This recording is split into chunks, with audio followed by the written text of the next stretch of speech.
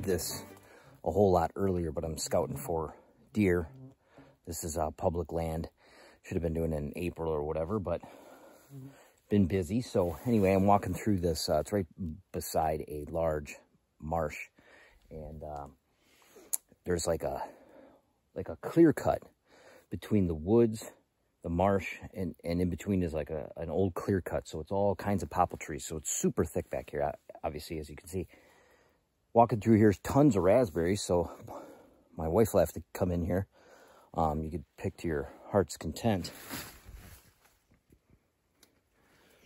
But anyway, should have brought a gun because there's bears back here. And I can see that this log has been rolled. Look at that.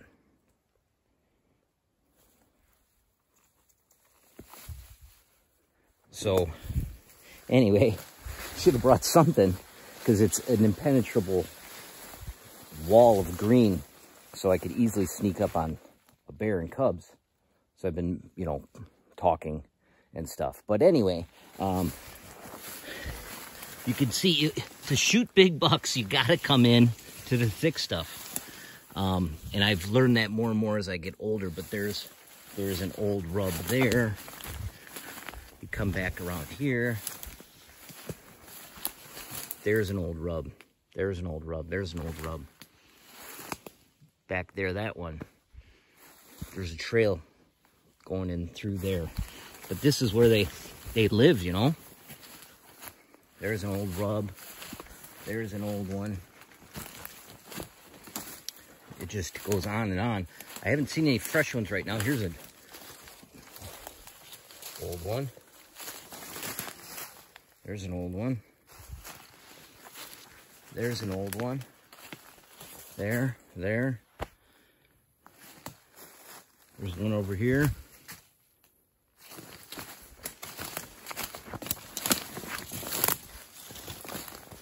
There's one there. And this is the type of place where you will see them during daylight because this is a bedding area. All through this is a huge area too. It's like a quarter mile long along this creek. It opens up right here. Here's an old one here. I haven't seen any fresh ones from the last couple of years. They all look, oh, here's one. There's a trail. Here's one that's fresher. And look how tall this one is. Holy cow. Look at that. That comes up to right below my chest. That's a big buck. And then there's another one. And then you come out into this stuff. Woods over there. There's a creek in the middle of this. Beaver ponds. I mean, you got to go in the thick stuff. So I'm definitely going to come in here this fall and put some hunts in around here. There's a beaver pond. Active one too. Yeah, there's the house.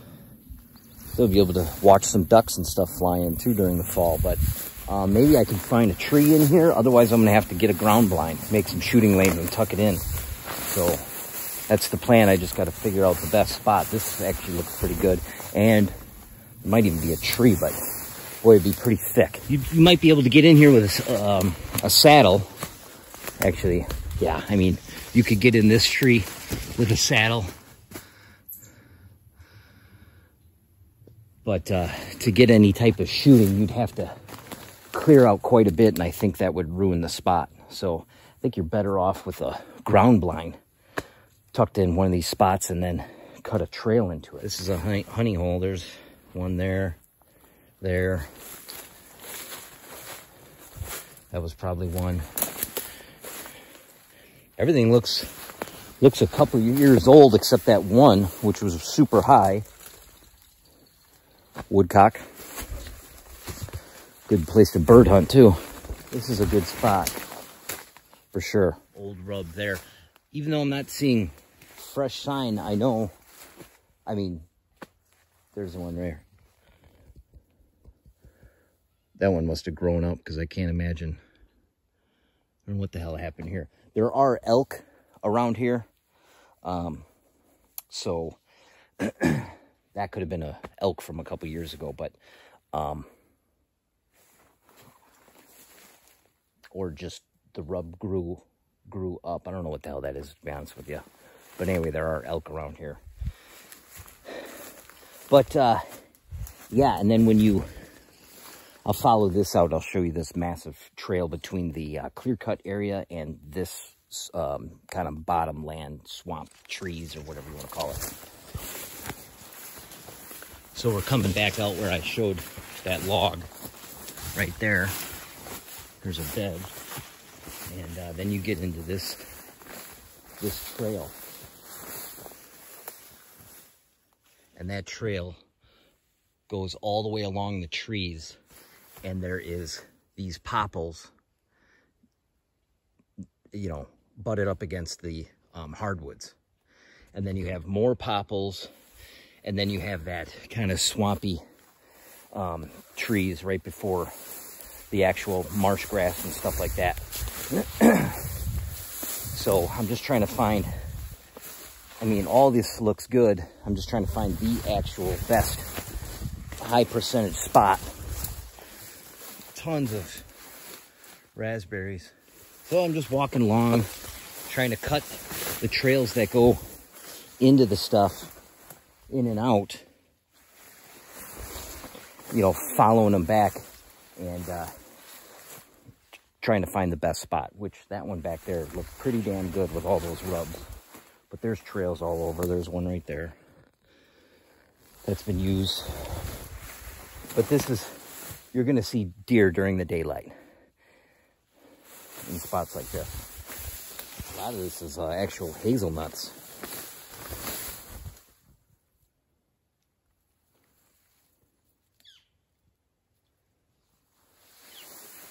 A lot of these bushes are hazelnuts, which the deer will eat that too.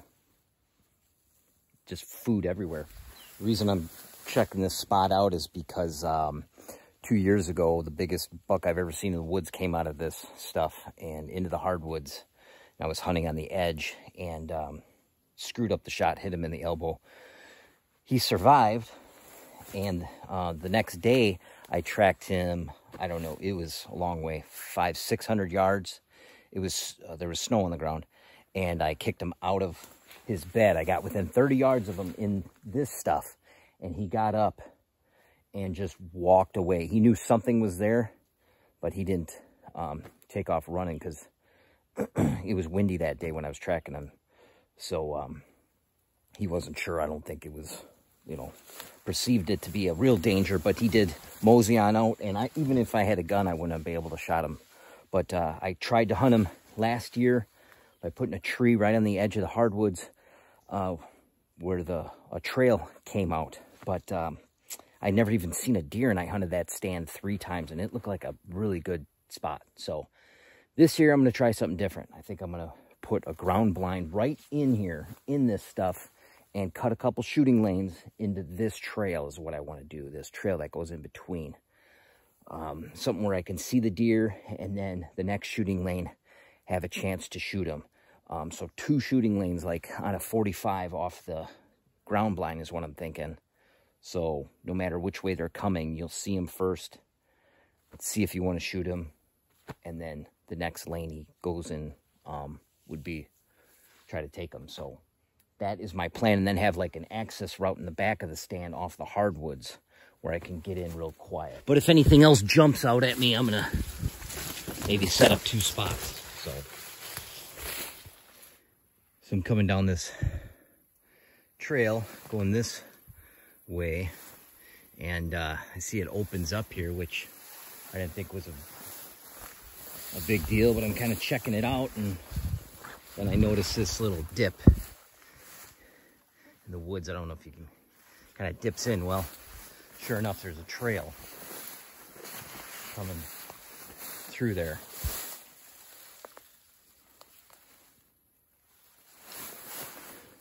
Old rub there. It's so thick in here that if there was a big buck, he would kind of have to find a slightly open spot to get, just to get his antlers through. I mean, he he'd have a real hard time going through that. So we come up here and here's a rub. And that one is almost chest high. There's another one too. Some deer hair on here. Oh yeah. That one's chest height. That one's chest height. This looks really good, actually. There's one. There's one. There's one. This is maybe, what, 2 years. There's one. Follow this. There's one.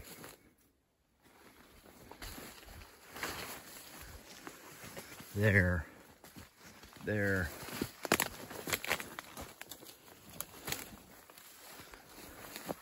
This looks pretty worn down. There's one over here. I'm sure he hangs out here right before dark. And actually, this is the spot I had marked before I came into here. This is a nice little clearing. So, yeah, I'm definitely putting a stand right here. This is right along open woods. But I'm willing to bet you'd have a, right before dark, a chance at shooting this buck. So this would be a good evening stand. And then if I get a blind and set up a blind in the different location in there, like I was talking about earlier, that would be a good morning stand. Get in there before they come back in. But right here would be a good evening stand. And there's quite a few trees here that I can get my saddle up in. I'm just wondering what the best one is. That doesn't look too bad. Not a ton of cover. I gotta, pretend that the leaves are off the trees or close to. Although I think I could maybe shoot a deer here early on. It's a double tree, so it'd provide a little bit more cover. I don't see anything else other than this thing, but this is like right on top of it. If you get up high though, way up there. That one too. But anyway, there's a nice basswood. Could get up in that one too. I'd have to cut some lanes, but anyway, this is it right here, man. This is for sure a stand I'm gonna sit. Because I can come in right through those woods, nice and quiet, and get up in one of these trees. And I could preset it too with some sticks. So all I gotta do is hang my ring of steps or whatever, and good to go. Nobody's gonna find my steps here, so pretty cool. I'm gonna head back in and follow that trail further and see if I can come up with another spot. This is where I was thinking of putting one of these blinds. Now to the right of me is that trail. It's only 10 yards away. You can kind of see the grass and stuff. And put a couple shooting lanes in here. But this is where the deer are bedding, right in here. There's another older rub. Actually get through here pretty good. The does and stuff can. Just got to find the right spot, and then I'll cut in a little access trail so I can slip in here real quiet. That's where I just was. If I get 10 yards in there, I don't know how far the woods are through there though. I'd like to get one where it's kind of close to the hardwoods so I can access it from the hardwoods, and I don't have to walk through a ton of this, kind of putting more scent in the bedding area, because obviously they're bedding right inside there. I would imagine that these deer would travel this and feel safe during the daylight. One of those, you sit in a nice ground blind, have your lunch, all day sit. That'd be a good way to spend a day. There's a real tall rub right there.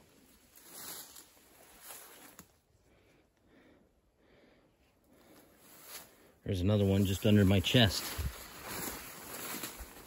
It's like a broken record. Oh, there we go. Boom, boom. Chest height.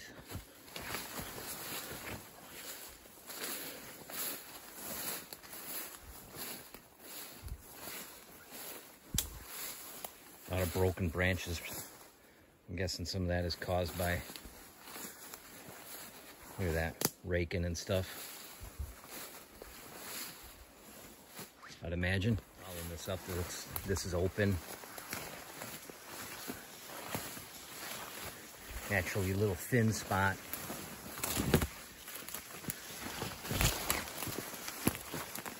That could even be a bed, but I didn't see any deer hair in there. And then it looks like it follows that way, but I didn't see any rubs coming in. Then when I turned around to walk back, there's one, there's one, there's one.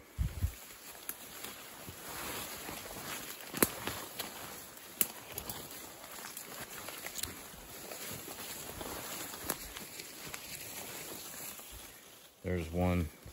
That's even, I don't know if that was last fall, but probably the fall before that. This is raked up. It's way high, chin height.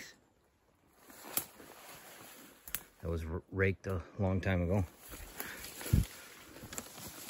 But looks like, anyway, my point here is that maybe that's the way he comes in here in the morning, because it's coming from the hardwoods in, and I don't see anything going out. So I don't think I can go wrong. Obviously, on this trail, if you had 2 lanes to this trail, you'd be doing good. If I find a cross trail and I have a lane to that, that would be a real good spot. And I found a couple of those. I'm just trying to find one that's like got 3 different trails, so I could really up my odds, I guess. But I'm almost through this whole thing. I haven't found that yet, but I found a couple spots, like I say, that had shots to 2 different trails. There's tons of berries.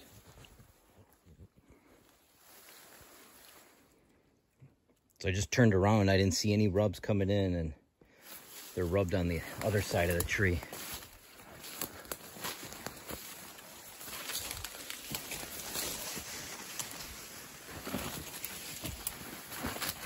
Which is all fine and dandy. I'd like to find one of those when I'm walking out.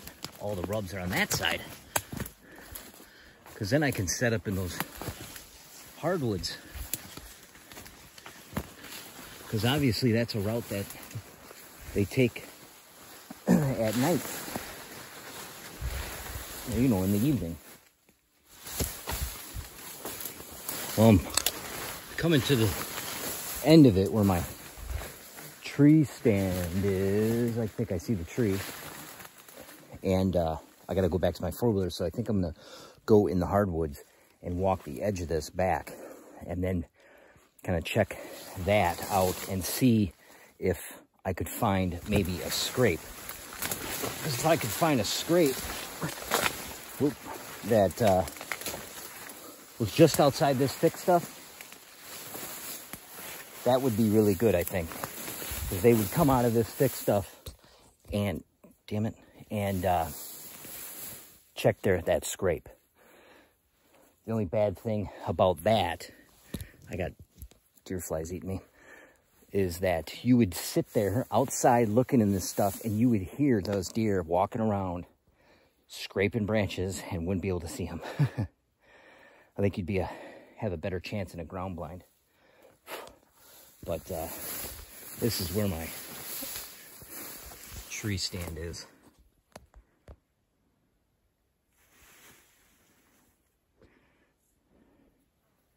Right there.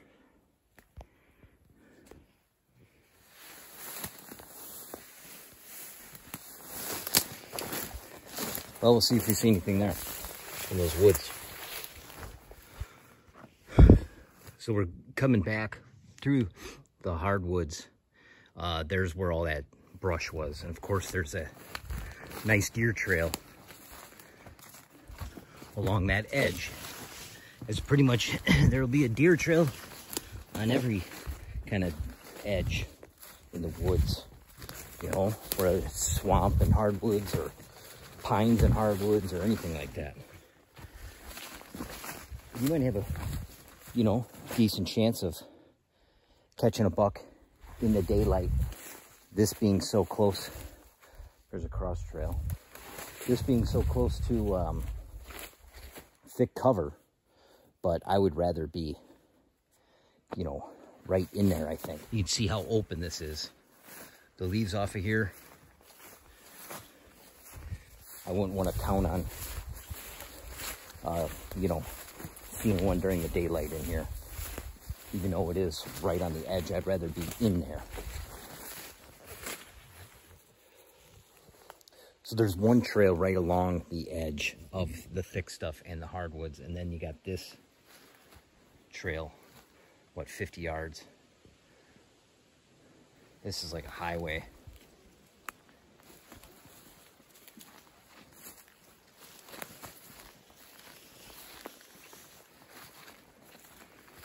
Good spot to shoot a doe, but the bucks will come out there, you know, cross that trail and scent check it and stuff.